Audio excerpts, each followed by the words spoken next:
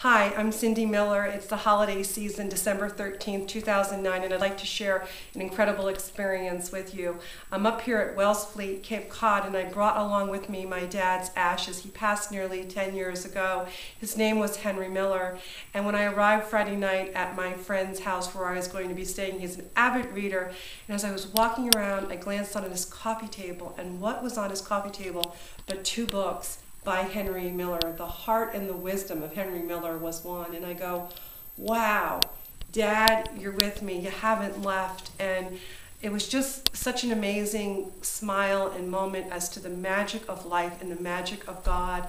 And the following day, on Saturday, I went to the beach and I disposed of his ashes into the ocean, just feeling such a strong presence of his spirit and soul. And the reason I want to share this is because I have such a heart and belief in God, and for anyone out there who doesn't, don't give up hope, and just have faith, because there's no way I can explain these books being there, Henry Miller and my dad Henry Miller. And to me, that's the best gift I got this holiday season, the joy of knowing that we do go on and that life goes on, and there is magic this season. There's magic all the seasons of our life.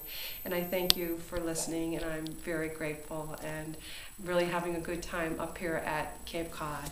Thank you.